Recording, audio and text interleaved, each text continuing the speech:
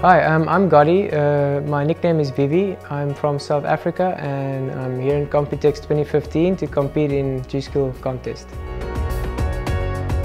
What I do at home, my job is I make 3D adverts and I build computers for colleges and so on. So that's my current occupation basically.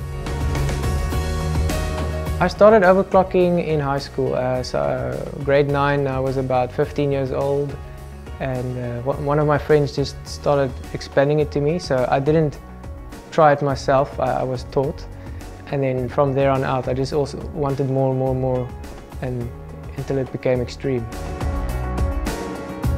Yeah, the reason I tried some overclocking was because of Crisis, just like most people. I played the game Crisis and my system just couldn't handle the game.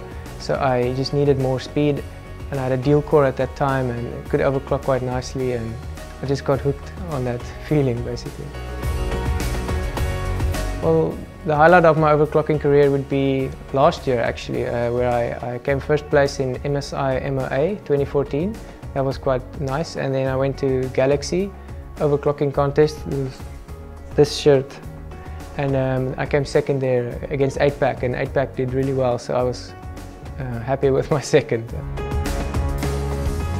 Well, overclocking has changed a lot, I think, since I started, because motherboard vendors have caught on a lot and they've started supporting the sport a lot more, so a lot of things you don't have to do manually as much because the motherboard supports the settings. So overclocking has not become easier at all, it became more convenient and user-friendly in a way.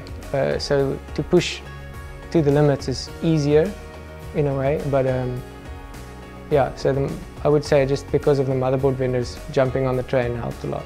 I would say what changed from then to now is just more people. There's so much more people involved, and the community online is more involved, so there's more people talking. You don't have to do everything yourself.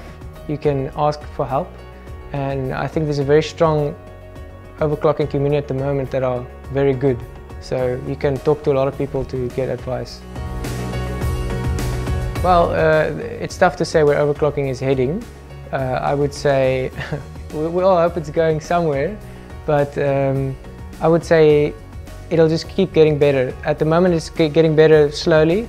I think it'll keep at its current pace until something unknown happens, something we don't have control over yet. So, like with the gaming, one day the prize was $100,000, next day the prize was $5 million. So it kind of got crazy really quickly. So I think once the user base of overclocking gets bigger and there's more noise around overclocking, I think that would change it a lot.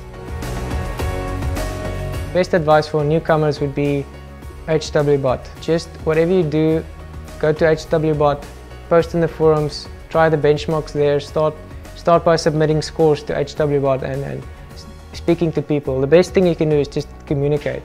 So you don't always have to try something by yourself. If you're not comfortable doing it, someone can tell you what can help you. So I think if you're starting out, just don't be afraid to overclock. It's fairly safe if you just stay within some boundaries. So I think just go for it and communicate. I've been to Taipei a few times and I enjoy it. I enjoy it because you feel safe here and it's easy to travel, and it's not that expensive compared to other countries, and it's easy to get a visa. Visa's free for Africans. Yes.